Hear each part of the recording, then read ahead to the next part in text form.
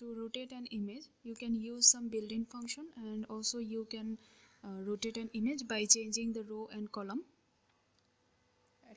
And I will show you both ways. So let's start writing our code.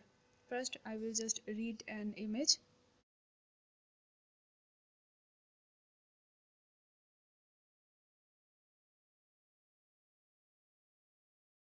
And the image have to be inside that folder, or else you need to actually write the direction also before the name of your image. So here, after this, I will try to show this one. Okay, so let's go to that folder, DIP, select the folder, and now if you run, you will not see any error. Okay, so after this, we can actually see our original image. So we will actually rotate it 90 degree by 90 degree angle. So for that, you can write it like this: im rotate. This is the built-in function. So here you need to give the name of the image that you want to rotate and then the angle. So the image name is A and angle will be 90 degree.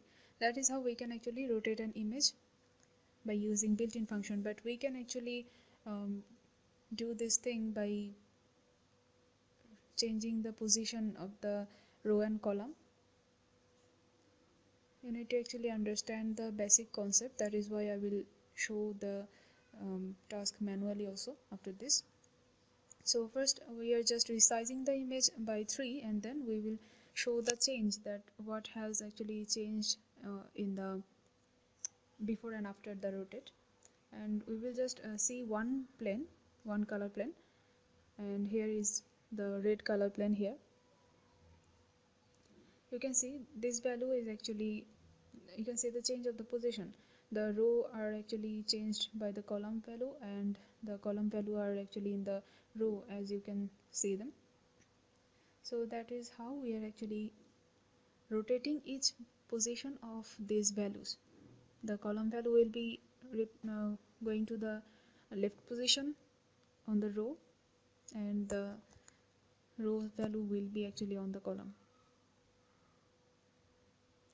So after understanding this, we can actually write this code manually by using some for loop. And before that, we need to actually get the size of our image for this for loops. So let's delete this portion. And now first we will get the total size of our image, and for that we need to write row, column, and then the color plane Z, and then equal to size of A. And here inside the for loop we will use I equal 1 till R, and it will be incremented by 1. There will be another one that will be actually J,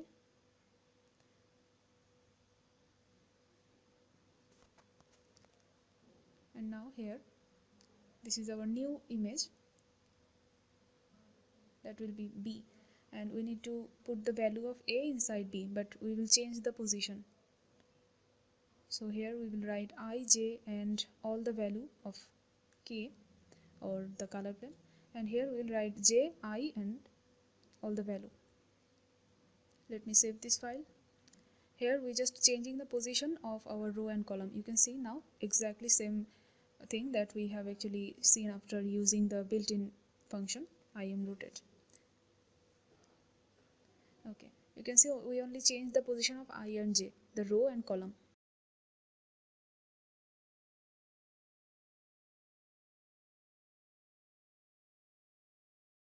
So if we again use 90-degree rotation by the function, then we can actually see it again turning 90-degree angle.